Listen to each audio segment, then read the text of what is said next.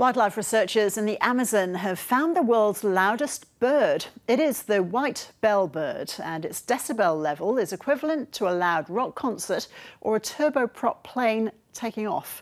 Mario Cohn-Haft is one of the scientists that measured the call and, of course, has heard it in the wild. He joins us now from Williamsburg in the US state of Massachusetts. Hi, Mario. Thanks so much for being with us so late your time. Now, first things first, let's hear from the white bellbird.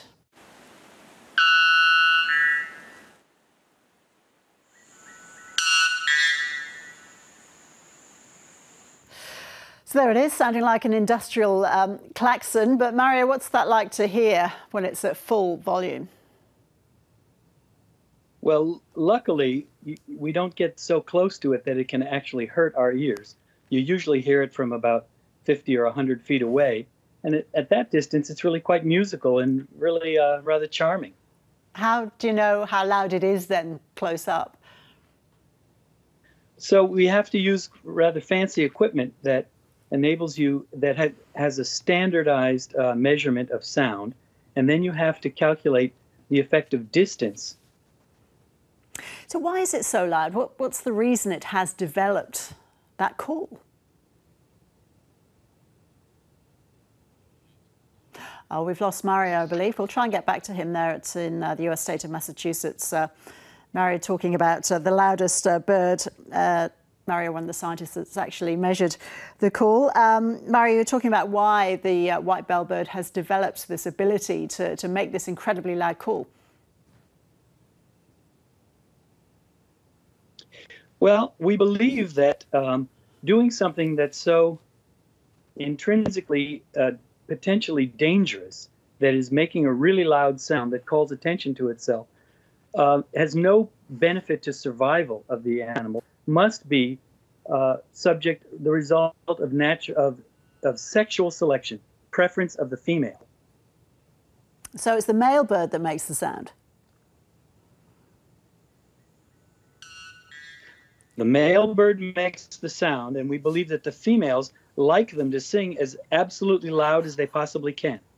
So how do they cope with that, with the male producing that volume right next to them?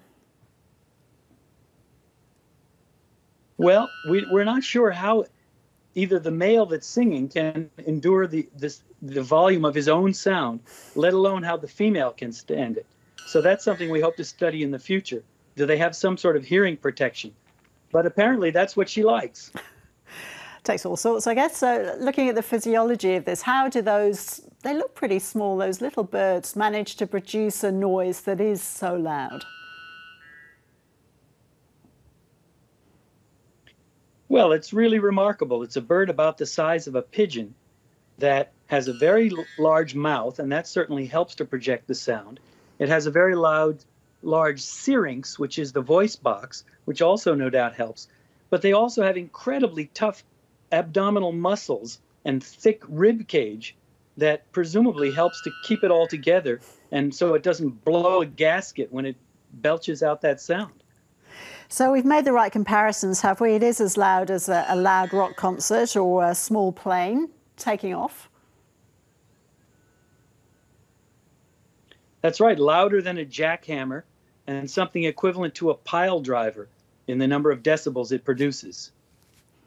So how often do you get to go to the Amazon, Mario? And I understand you've guided some pretty famous people through the region in your time. I live in the Amazon, in the city of Manaus, Brazil, and work for a Brazilian research institute. So I'm there all the time and try to do as many expeditions to remote places as possible. These mountains are especially attractive and interesting. And you've shown the likes of Bill Gates and Peter Gabriel around, I understand. That's true. It's quite a privilege to have been able to walk around the woods with folks like that.